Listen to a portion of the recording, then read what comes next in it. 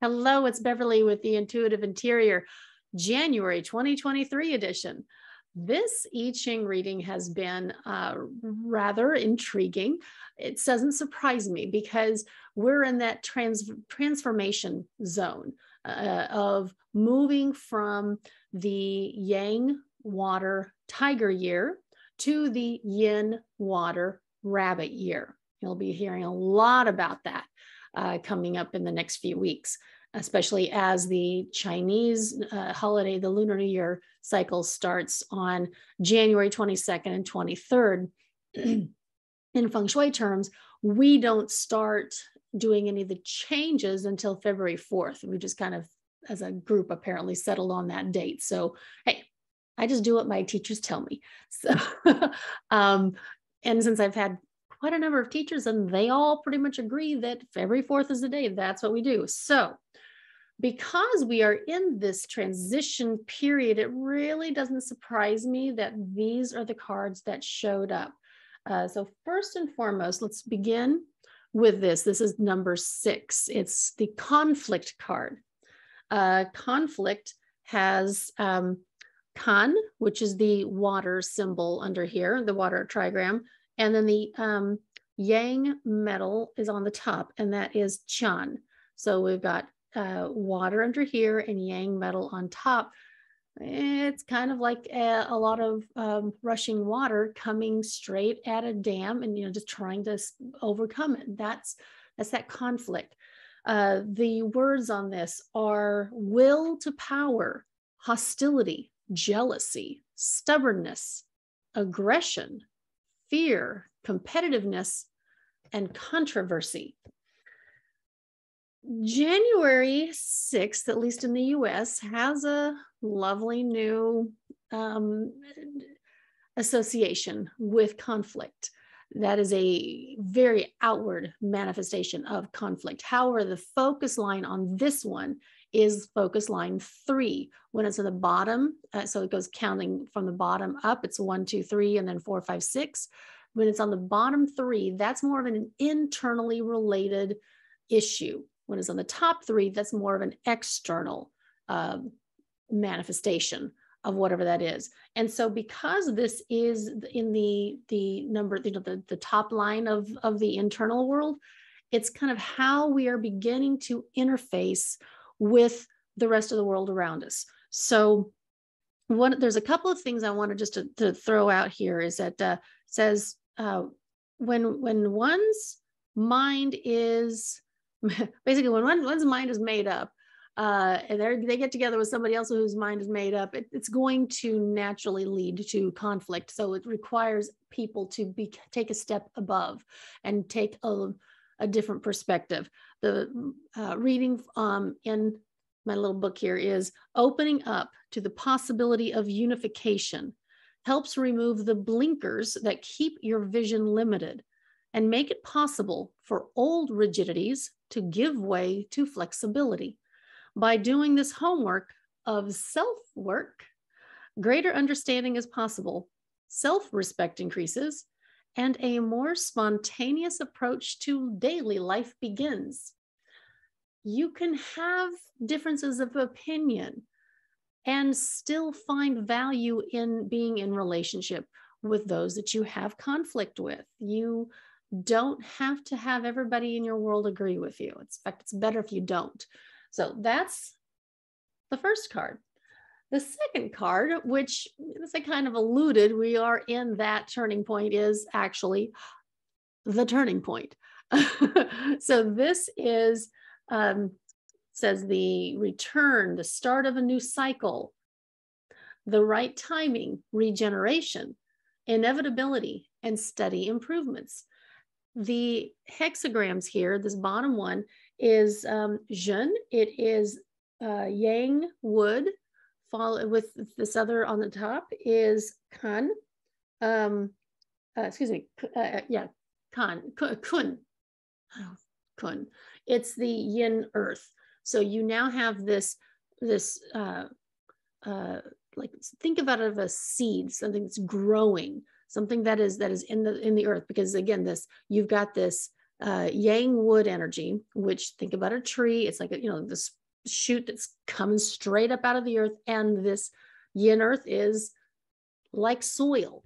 So yes, this is a time when you're breaking out of that seed, you're pushing through the earth, and you are getting ready to, start fresh, start a new cycle.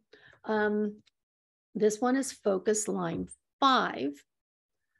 Being fully present in this moment, and each moment as it comes creates an inner spaciousness where everything moves a little slower and with more grace. You might be aware that there's no urgency to go anywhere or do anything, but take care that this easiness does not fall back into complacency.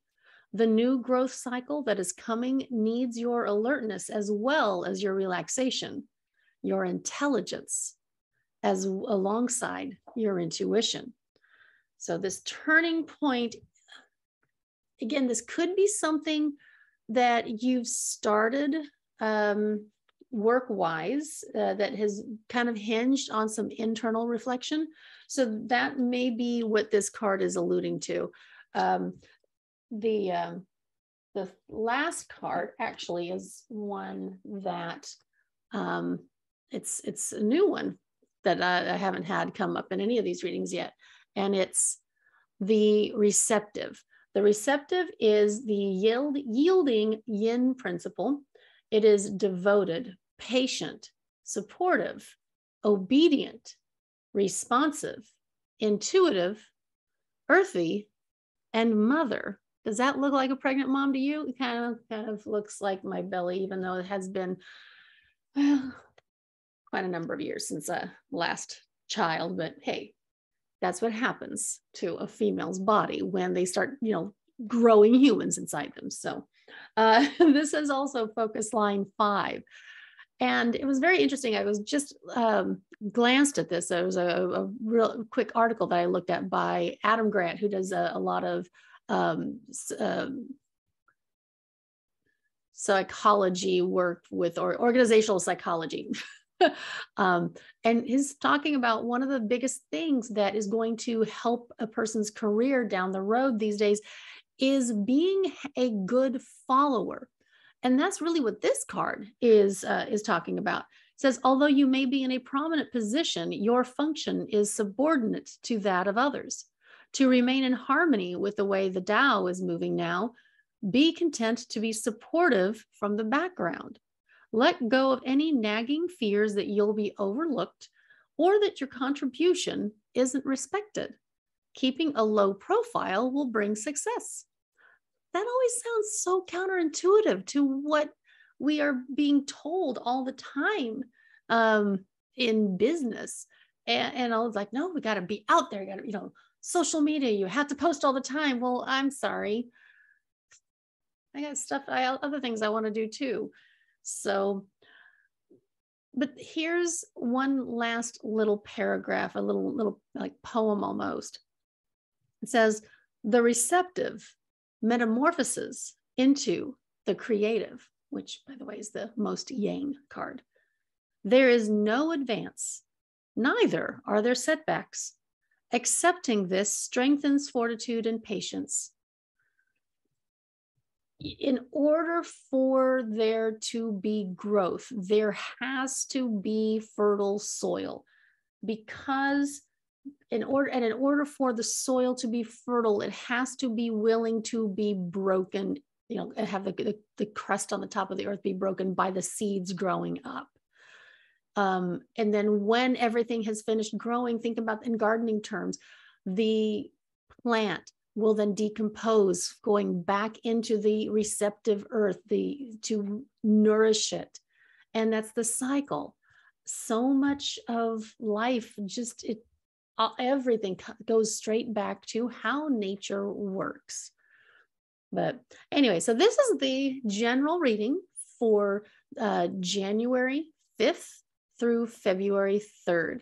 So remember, February 4th is when the change officially goes into effect for the 2023 energies. And underneath this video, I will have a link to my 2023 update. Or maybe I'll just put that in a different video, or maybe both. Anyway, I hope that helps you have a wonderful 2023. And don't make any resolutions that you wouldn't make at any other time, because there's really nothing magical about January 1st. There's always magic, and there's always opportunity for growth. Have a great rest of your day.